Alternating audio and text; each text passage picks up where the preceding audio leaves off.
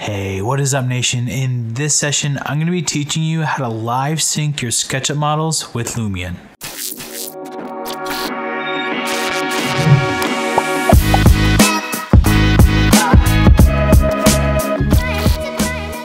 Alright, so I've come into SketchUp and I've gone to a 3D warehouse and I've imported this model here. And I've also, as you can see, a link to the description in the below to this model because I want to give the original creator credit.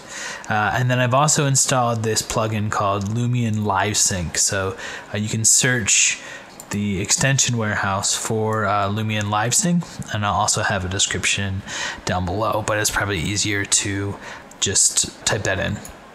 So once you have that installed, and then you also need to have purchased or have a trial version of Lumion. So I have that here.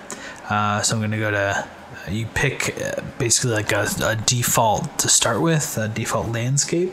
I tend to use the mountain range because it puts something in the background that's nice, but gives you sort of like this plane to work with.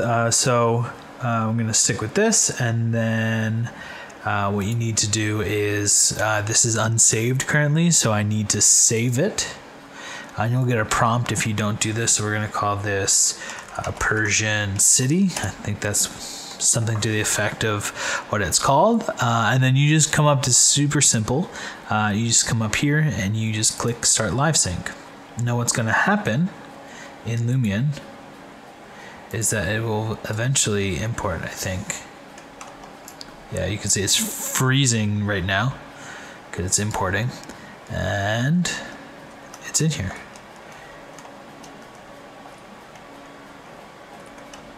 So you can see right now I'm having an issue with the grass. You can see the grass is conflicting with that. So if I open SketchUp, and normally you don't see this in the videos that I've done, because I have a separate window and I only record one window.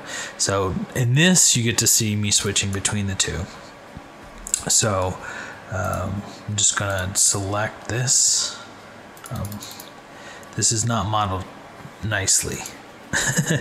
That should have been a group. Okay, I did that, I deleted it, hit Control S to save because I'm on a PC, and you can see that that is gone. So you can see my Persian City, and it just looks, just without doing any rendering, just how much better it looks in Lumion. Just look at the contrast there. You can also do it, there's these two buttons here. This is to stop syncing. You can also stop your camera synchronization, so that the camera itself, if I model this on the other window, it'll essentially keep the view from SketchUp in Lumion, which is fine if you're modeling something, but I've actually noticed in a previous video, and for me doing this, it like clips a lot of stuff in Lumion when you do that. So just a really simple tutorial because everybody's been asking a lot of questions of how am I doing what I'm doing, and it's been confusing because you're seeing everything in Lumion because it looks nicer, and it's fast, so I don't know how much people can learn from SketchUp when it's all sped up and I'm doing a speed model, but maybe I'll just do everything in the same window, or I'm not sure what I'll do in the future, but let me know in the comments below if you guys have any suggestions.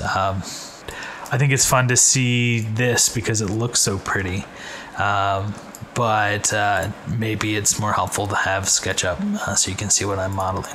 So let me know in the comments below if you thought that this was helpful, if it added some clarity because you guys were confused. Don't forget to like, subscribe, and share this video with your friends. And as always, happy hacking. All right, designers, just because this episode of Designer Hacks is over doesn't mean we're leaving you out in the cold. Tony's got tons of great content available at designerhacks.com. So join Design Nation right now, and we'll see you on the next episode of Designer Hacks.